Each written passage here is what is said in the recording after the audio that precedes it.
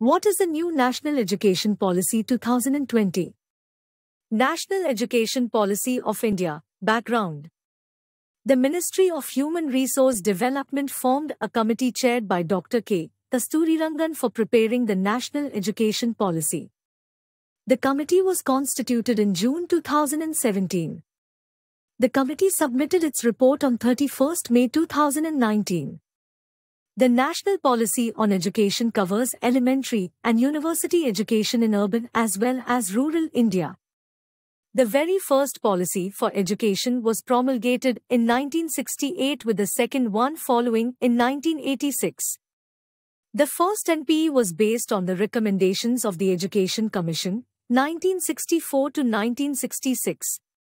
This policy sought to have a radical restructuring of India's educational system and equalizing opportunities for education for all, to accomplish national integration and better economic and cultural development. The NPE also called for realizing compulsory education for every child until the age of 14, as mentioned in the Indian Constitution. It also aimed at providing enhanced training and improving teachers' qualifications. Compare NEP 2020 with NEP 1991 in the linked article. Some relevant points from the official NEP 2020 PDF that can be useful for the UPSC mains exam. NEP 2020 is the 21st century's first education policy in India. The development of the creative potential of each student is emphasized in the National Education Policy 2020. The NEP 2020 mentioned the ancient scholars like Charaka and Susrita, Aryabhatta, Bhaskaracharya, Chanakya, Madhva, Patanjali, Panini and Tiruvalluvar.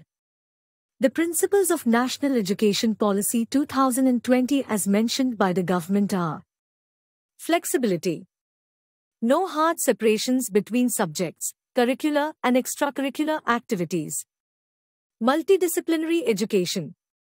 Conceptual understanding. Critical thinking. Ethical values. Teachers as the heart of the learning process. The strong public education system.